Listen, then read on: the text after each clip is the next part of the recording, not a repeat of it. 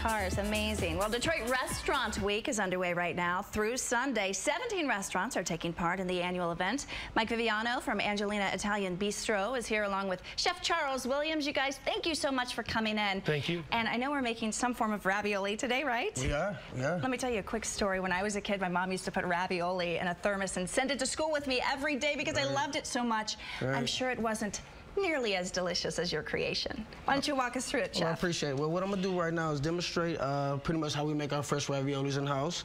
What I do is just brush it off with a little bit of an egg wash on each end so the pasta can pretty much stick pretty well. And do you roll out that dough? I actually roll out the dough 7-5-3 so it's nice and thin. 7-5-3? 7-5-3.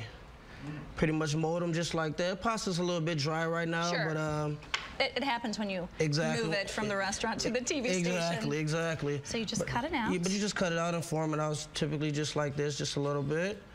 And, so what is inside? What is that mixture? The mixture inside is fresh mozzarella, fresh basil, and nice crushed tomatoes. Fresh roasted crushed tomatoes. And what I do is I put it in the rubber coupe and I bind it up with a little bit of Parmesan. Makes it phenomenal. Okay, let's take a break real quick and talk about Restaurant Week. Yes. Why don't you tell us a little bit about who's involved? There's about 17 restaurants involved, and this is our 4th year of being in Restaurant Week. It's a prefixed menu. We have some of the items that we have on our menu here. What are they? This is our Bronzino, which we're featuring on Restaurant Week. This is our lamb gnocchi. Oh, boy. It's a lamb ragu with whipped ricotta and fried rosemary. Wow. These are our Sicilian treat here. These are our arancinis, which are they're basically risotto balls. Oh my goodness. And then breadcrumbed. And for desserts? And we have a lemon ricotta cake with a fresh berry compote. There are so many amazing restaurants in Detroit. How do you decide who gets to be involved in Restaurant Week?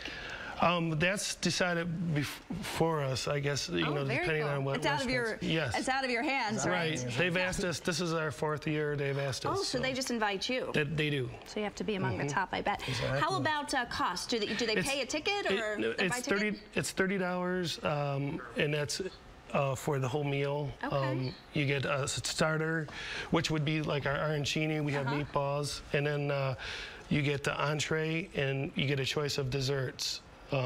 Delicious. Great deal. All right, let's get back to the chef here. I've seen you've put after you boiled the raviolis. How long did you boil them? Roughly, you'll boil them for probably about 3 to 5 minutes. Okay, so not long. Because we run like a high production, so they pretty much was just almost not as frozen as it would be as we were in the restaurant, but just pretty much just boil them for about 4 to 5 minutes. And tell me about the sauce there. The sauce is a lemon pesto sauce. Lemon pesto. Lemon pesto. Oh, pesto is pretty much just made out of basil, spinach, a little garlic, a little Parmesan in there, and it's emulsified with extra virgin olive oil. Wow, let's go ahead and plate it. Cool, Is it ready? Yeah, actually, I'll plate from over here.